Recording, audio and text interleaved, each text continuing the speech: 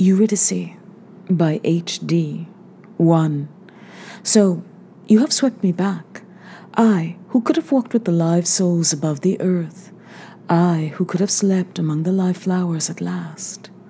So for your arrogance and your ruthlessness, I am swept back, where dead lichens drip, dead cinders upon moss of ash. So for your arrogance, I am broken at last, I who had lived unconscious, who was almost forgot. If you had let me wait, I had grown from listlessness into peace. If you had let me rest with the dead, I had forgot you and the past. 2. Here, only flame upon flame, and black among the red sparks, streaks of black and light grown colourless. Why did you turn back? That hell should be re-inhabited, of myself thus swept into nothingness. Why did you glance back? Why did you hesitate for that moment? Why did you bend your face, caught with the flame of the upper earth, above my face? What was it that crossed my face with the light from yours and your glance? What was it you saw in my face? The light of your own face? The fire of your own presence?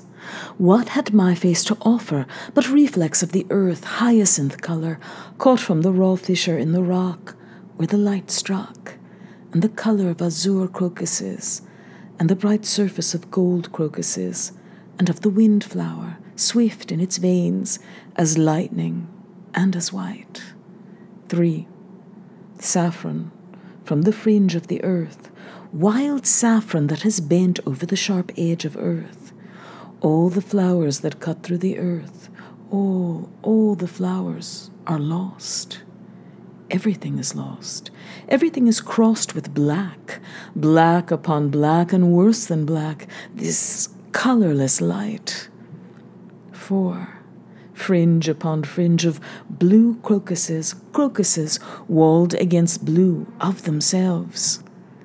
Blue of that upper earth, blue of the depth upon depth of flowers. Lost. Flowers. If I could have taken once my breath of them, enough of them, more than earth, even than of the upper earth, had passed with me, beneath the earth. If I could have caught up from the earth the whole of the flowers of the earth, if once I could have breathed into myself the very golden crocuses and the red and the very golden hearts of the first saffron, the whole of the golden mass, the whole of the great fragrance, I could have dared the loss. 5. So, for your arrogance and your ruthlessness, I have lost the earth, and the flowers of the earth, and the live souls above the earth, and you, who passed across the light and reached, ruthless.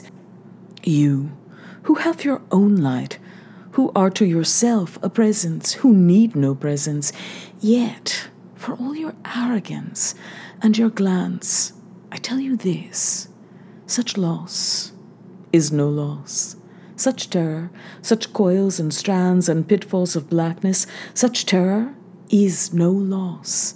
Hell is no worse than your earth. Above the earth, hell is no worse. No, not your flowers, not your veins of light, nor your presence a loss. My hell is no worse than yours, though you pass among the flowers and speak with the spirits above earth. 6. Against the black, I have more fervour than you in all the splendour of that place. Against the blackness and the stark grey, I have more light.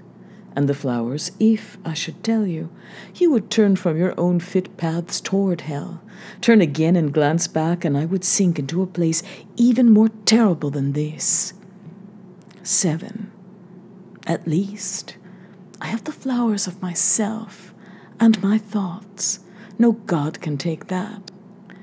I have the fervour of myself for presence, and my own spirit for light, and my spirit, with its loss, knows this. Though small against the black, small against the formless rocks, hell must break before I am lost. Before I am lost, hell must open like a red rose for the dead to pass.